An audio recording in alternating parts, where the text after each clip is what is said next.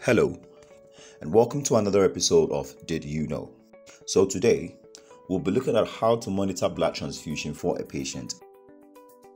Now, at your nursing station, you type in the patient's number in the search engine provided. As soon as the name pops up, you click on the patient's name. Next to the patient's name is an AM tab. You click on that tab to get to the next interface. Now, on the next interface, you scroll all the way down and locate a heading Blood Bank Details. Over here, under the View tab, there's a blue icon. You click on that.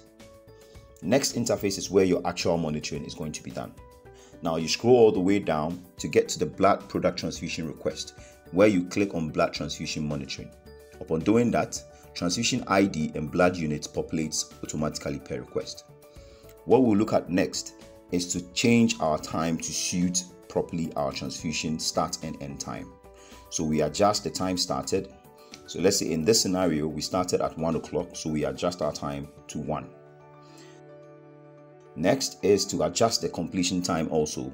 Say we finished after 30 minutes, so we adjust to 1:30.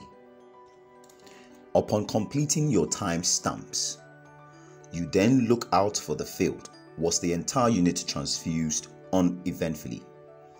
You drop the box and choose the appropriate response, either yes or no.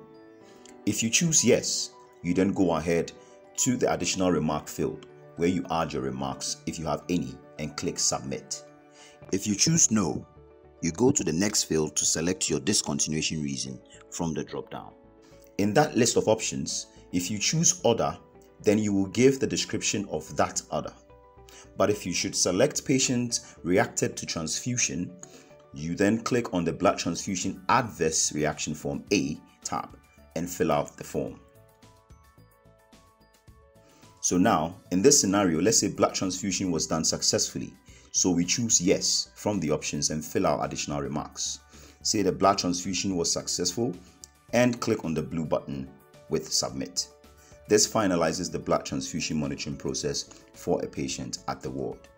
Thank you for watching, and don't forget to like and subscribe to our channel. Click on the notification bell to always get new videos.